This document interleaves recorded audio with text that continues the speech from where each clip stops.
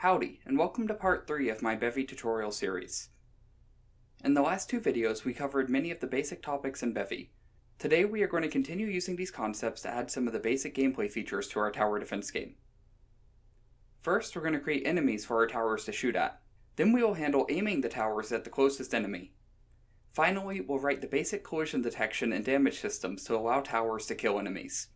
Also, we'll finally cover how to organize our projects and create our own plugins to group systems together.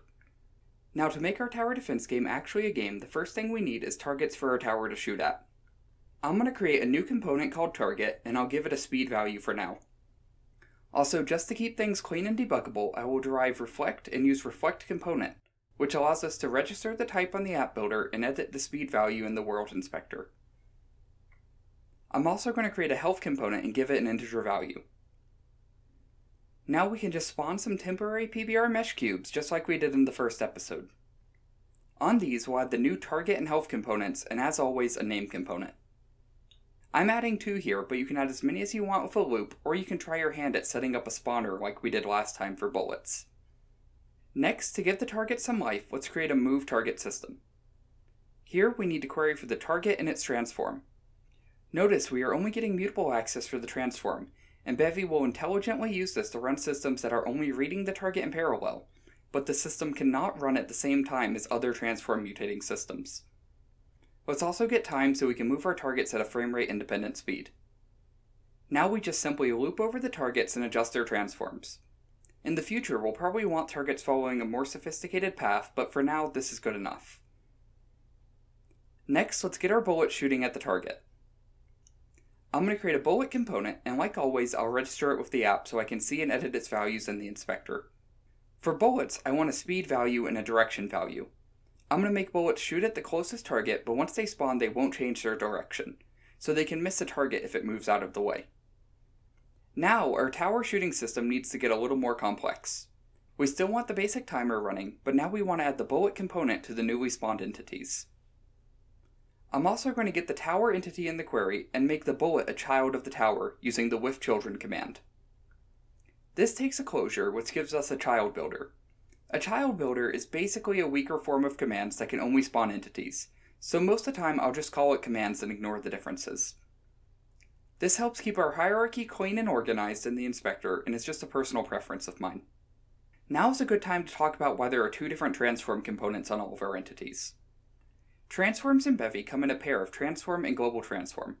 Basically, transform is the entity's offset from its parent, and global transform is its location in world space. Transform is often set by you, and the engine will handle keeping global transform updated through the entity hierarchy. Basically, it boils down to you should always write to the transform component and read from the global transform if you're using entity hierarchies. Now to spawn our bullet, we need to find the direction of the closest target. So let's add a new query to the system, where we just need the read access to the global transform of all of our targets. We could query for a tuple of the global transform in the target and get read access for both components, but we aren't actually going to read the target's value. We just want the transform of any entity with the target component. So it ends up being both cleaner and more performant to explicitly tell Bevy this using a with constraint.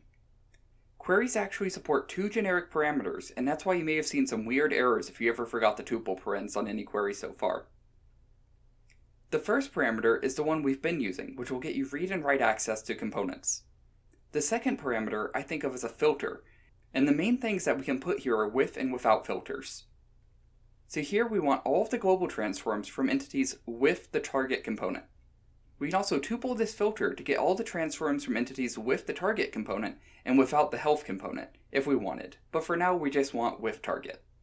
Also, while we're here, let's add the bullet spawn offset as a member of the tower component instead of hard-coding it. Now we can calculate the bullet spawn point by adding the offset to the tower's transform. Now let's calculate the closest target by using the target transform query as a rest iterator. Here we can use min by key, which takes a closure and returns the element in the iterator that has the lowest value when passed to that closure. Here we want the function to be the distance between the bullet transform and the target, so this will return the closest target transform. Notice that floats and rest aren't orderable by default because they can have exotic values like nan and inf, which don't have a canonical ordering. Bevy thankfully gives us a utility called floatOrd, which makes floats orderable and works great for us, because we're really not expecting any infs or nans to be coming out of Ep3 distance. Finally, let's use map to reach through the option and turn the global transform into a direction by subtracting the translation from the bullet spawn point. If all of this functional stuff was too magical for you, then you can always just turn this into a nested for loop and do it the more traditional way. Here I just want to show that Bevy queries work with the more powerful features of Rust iterators. Now, if that direction actually exists, which we need to worry about in the case that there may be no targets left, thankfully, Rust forces us to consider this by giving us direction as an option. Then we want to spawn the bullet like we did in the last episode, but set the direction of the bullet to the one that we calculated. Now we can easily add a bullet move system that just queries for bullets and the mutable access to its transforms, as well as getting the time resource. Then, for every bullet, we just move them in their direction, multiplied by their speed and delta time. Now when we run the game, we see bullets flying toward the target, and we can move targets around in the inspector to ensure that bullets are always moving exactly toward the closest target. If you aren't seeing any of this behavior, then double check that you've added all of the new systems to the app builder in main. Next up is making bullets collide with the targets and killing the target after they get hit too many times. Let's create a new system that will check everything with health and despawn them if health is less than or equal to 0. Remember that entity is the only query parameter that we don't need an ampersand before, and we want to use despawn recursive to future-proof our code if we load in a complex model for targets. Now, for a bullet collision system, we just want to query for all the bullets and all the targets. We're getting commands in the bullet entity as well so we can despawn the bullet, and we're getting the target's health so we can damage the targets. In this system, we're just going to do a simple nested loop covering both queries, and then if the bullet transform is within some distance to the target's transform, then we'll despawn the bullet and damage the target. We also break here because we don't want a bullet damaging multiple targets in one frame.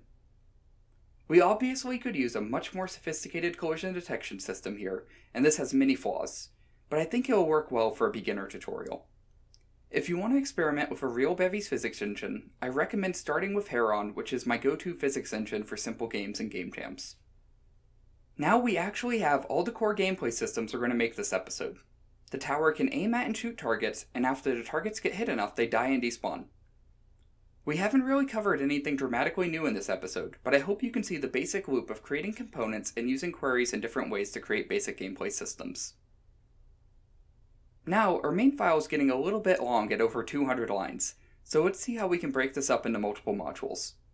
Glancing at our main app builder, I see 3 distinct categories of systems and components: towers, targets, and bullets. So let's break those out into separate files. We also have some weird one-off things like spawning the map and camera, but for now I think we can leave those in main. When we create the 3 new files, we need to add the mod keyword statement to main for each one to make sure Rust is aware of these new modules.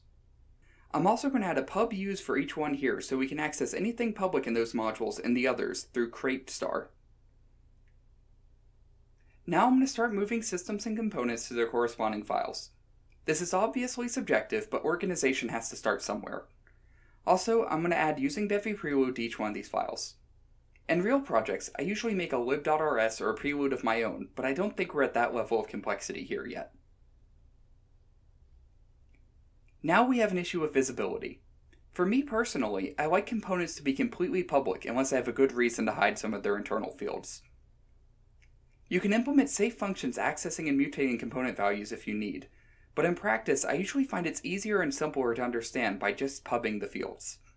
Systems, however, I consider to be the private internals of the game, so I won't pub them. So now we have the problem of main not having access to the systems to add them to the builder. The workaround for this, and more importantly, the way to clean up main and bundle our functionality, is plugins. We've already seen plugins in part 1 when we added the default plugins. If we look inside this, we see it's a plugin group, which is just a bundle of plugins. If we pick any plugin inside this group, like the transform plugin, then we can see it's using the same app builder pattern we're using in main. It registers its types, and it adds systems, albeit in a more complex way we haven't covered, but the idea is the same. We can do this exact same thing for ourselves by creating a strut in our new files and implementing plugin for it. For example, here's how I'd implement this for Tower. We are given a mutable app and we can register all of our components and add our systems to it. Remember, we're really only registering types for the sake of the inspector.